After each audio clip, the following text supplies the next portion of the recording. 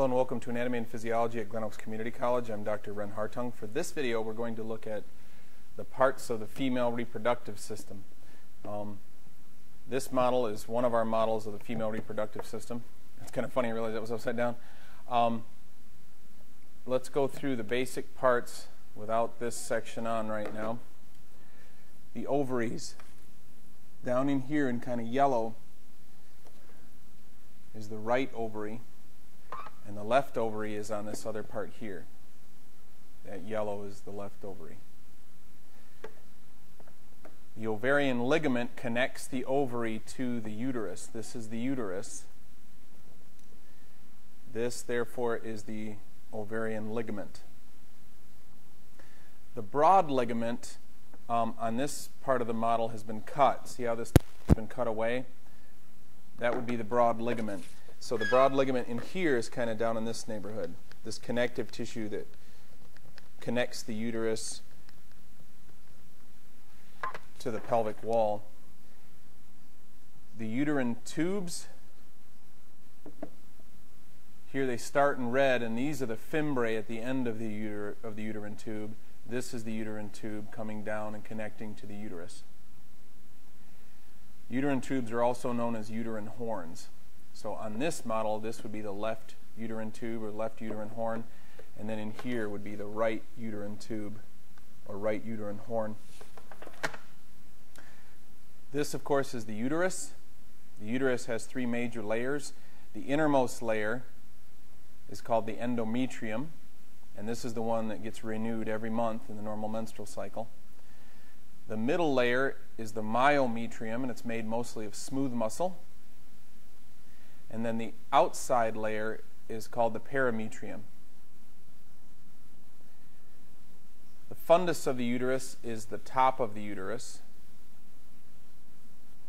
here, and on this side here.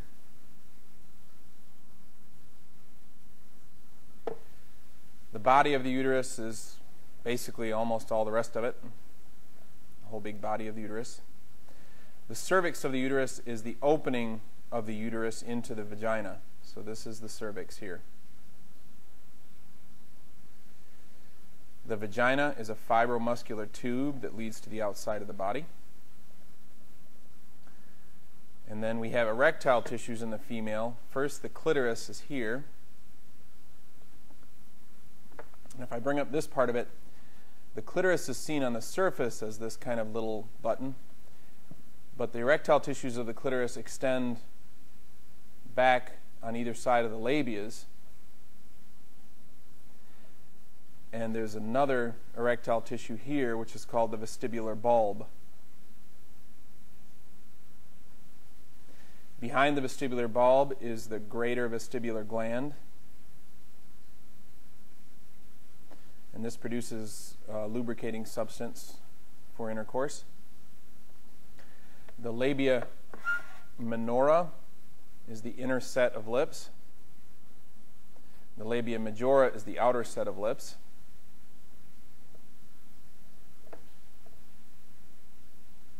And I think that pretty much is everything on the female pelvis model.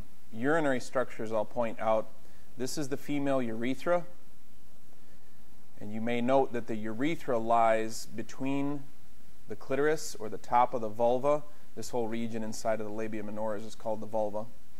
So the clitoris lies at the top of the vulva. Then we have urethra, and then we have vagina. So the urethra is between the vagina and the clitoris.